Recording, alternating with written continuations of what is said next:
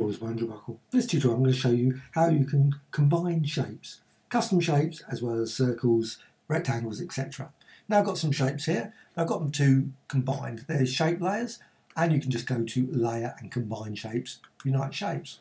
Now that's not completely finished. You can go up here and use the merge shape cone. That's it.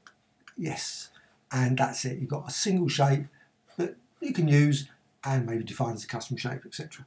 But I'm just going to quickly show the other approach, and that's going to use with custom shape. This is a graphic extras shape. I'm just going to add as a shape layer, that fill, and what you can do, just go up here and use the combine shapes option. So just use that, and you see a little plus there on the cursor. Just go in there, and you can then just add that. You can do the same with circles and all the others as well. So you can just go around there, add that design, and it's all added, you can see there, as a shape, a single layer.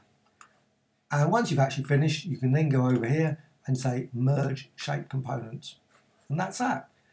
One thing, if you change tools, if you go and do something else, sometimes it will put it back to new layer option. Doesn't always, but there does seem times when it suddenly goes back to new layer, and then you'll suddenly start adding them, and suddenly it deselects that, and you've got two layers. So just be aware, make certain you've got the combined shapes set, and that's it. Quick way of combining shapes in Photoshop. This is CC 2018, but it was slightly different in earlier versions where there was add to area and all that sort of stuff, so slightly different wording. Hope you found this of interest. Thank you much.